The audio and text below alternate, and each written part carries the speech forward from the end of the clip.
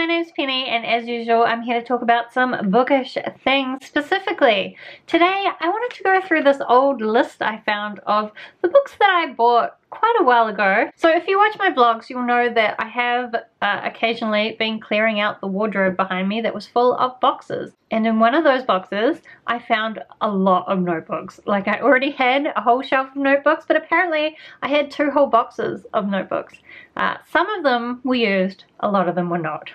But in one of those notebooks, I found this list. So I'm pretty sure it's from 2005. At the time, I had just gotten a scholarship at university, so I'd gone from a completely broke university student to suddenly having a tiny bit of money that I could spend. And I got into buying cheap books on Trade Me, which is New Zealand's version of eBay. And apparently I kept a record here of all the books that I bought and how much they cost and how much I'd spent overall. Now, some of these don't say what specific books I bought because they were bulk lots, but there are some here, so I thought I would go through and see which ones I even remember and which ones I actually read. And since 2005 was a long time ago now, I just thought it might also be interesting to see some older, mostly fantasy books. I think a lot of the books I was getting secondhand were probably from the 90s. So let's see if that was true. I do have Goodreads open up in front of me so that I can look up some of the books that I don't remember. So the first book on the list is Fifth Quarter by Tanya Huff. This series is one that I absolutely love, and I don't actually own it anymore, but my sister does, which is lucky. I do think I remember that this version of Fifth Quarter that I had was like in really terrible condition, and I paid $8 for it. What was I thinking? Anyway, these covers are absolutely beautiful. To be honest, I don't really remember much about the story. Something to do with elemental magic and like these elemental spirits. I think that series is definitely up for a reread at some point. Then next I have 3 books by Anne McCaffrey. So I have Damia's Children, Restore Re, and The White Dragon. So I don't think I own any of these books anymore. However, Damia's Children was part of a series? Is that right? Yes, it was the 3rd book in a series. Whoa, wait. There's more books in this series? There's 5 books in this series? I'm pretty sure I only ever read the first 3, and I don't remember much about them again, but I think it was a science fiction series where this woman had amazing psychic powers and then her children had the same thing? Wow. Now that I know that there's more books in this series, I think I need to reread this and continue the series. Although, I do know that these days I don't enjoy Anne McCaffrey's writing as much, so it would be interesting to go back and see whether that's just the Dragons of Pern series or whether it is also this series. Also, Restore Re, I don't remember what that one was. Another Anne McCaffrey book, but I honestly have no memory of whether I actually read it or not. Then next on the list is the Arrows trilogy by Mercedes Lackey. Apparently I bought the whole series. Why don't I have that anymore? I must have gotten rid of it at some point. That's annoying because, like, I want to reread the whole Valdemar series at some point. And that's probably the trilogy you would start with because I'm pretty sure it's the first one she published. And it would be a lot easier if I still owned it. Ugh, how annoying. Then I also bought 3 more books, which I've just got the authors written here. So Julian May, Robin Hobb, and Kirsten Britton. So the Kirsten Britton. Anyway, the author of The Green Rider. I do remember reading the Green Rider series, but I think I only ever read like the first 2 books in the series, and I think in the end it was like a 7-book series? A 6-book series. It was kind of very similar to the Valdemar series by Mercedes Lackey in that you had these people, herald type people going around working for the kingdom, and they had different powers and they had special horses, although they weren't Valdemar special. I don't know, I don't remember much about that series, but I do know it got a lot more popular over time. It's got very high ratings on Goodreads. Maybe I should read that at some point. I also don't know what the Robin Hobb book would have been because I never touched any of the Realm of the Elderlings when I was younger. I don't even think I knew about it. Oh, I know which book it might have been. I mean, it must have been this Inheritance by Robin Hobb and Megan Lindholm. which is an anthology of tales from the Six Duchies and beyond. But I never read this. I only bought it because it had cats on the front. And I guess because it came with these 2 other books.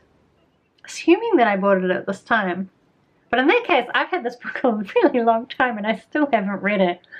What the hell am I doing? Let's put a little pile of these to the side and see how many of them I still have. I mean, I guess the Julian May one listed here could have been one of the ones that I have. I'm sure, I don't know whether I got these in 2005, but I do have one of the Saga of the Exiles here, so we'll put that in the pile.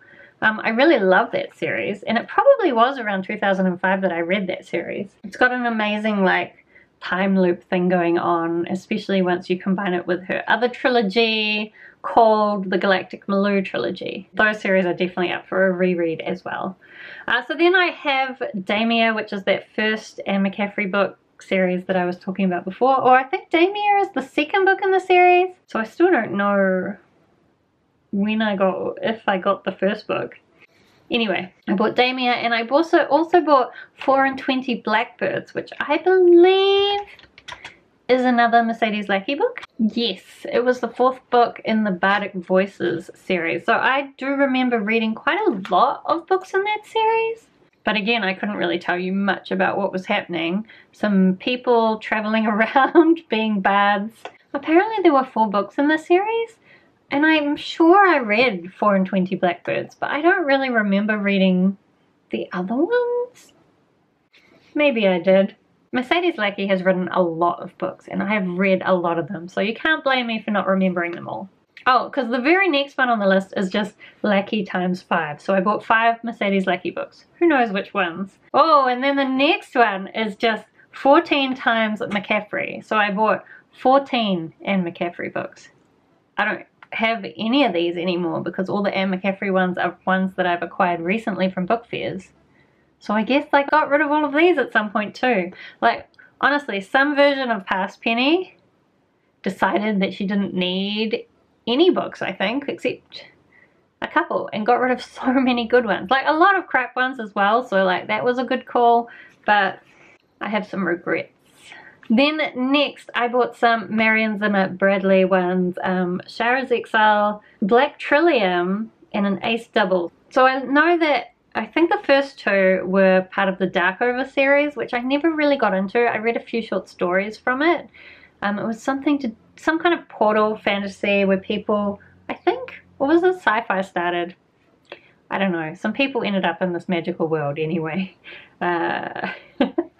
It's a very popular series, but I just never got into it, and I was always kind of overwhelmed by the fact that there's so much to that series. And so I felt like it was quite a big commitment to get into it.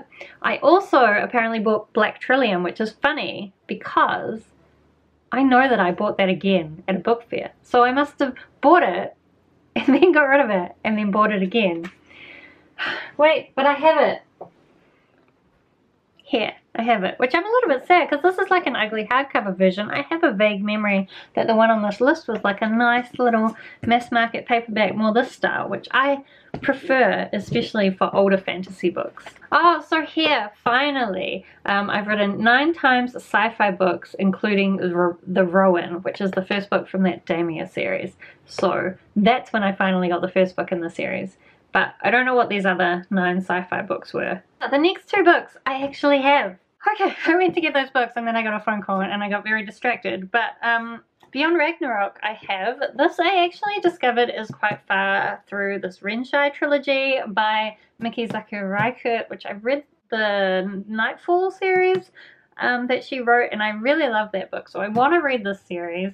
I love the art. I think so much about this book series is beautiful. Maybe not this particular edition, but some of the paperbacks I know have really beautiful art, and I'd love to read this series, but gosh, it's massive because that's just one book, and who knows when I'll get to that because it's at the end of a really long series.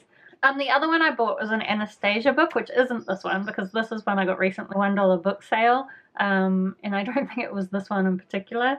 So I had bought the whole Anastasia series, which was a book. This is like a middle grade series about this girl named Anastasia, and when I was a kid I loved it, and around this time I bought the whole series again and reread it, and then I got rid of it, and now I'm trying to buy the whole series again so that I can reread it again. honestly.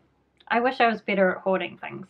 Oh, now we get to the part of the list where I actually did start to get rid of some books. So the White Dragon that I bought a little bit further up, I got rid of that. I sold it, I think. That seems weird. Maybe I already had a copy of it. The next book, I've never even heard of. The Wicked and the Witless. I say I've never even heard of. Like, clearly I must have heard of it because I at one point owned it. Wicked and the Witless, Chronicles of an Age of Darkness, number 5 by Hugh Cook. This does look like a fantasy book.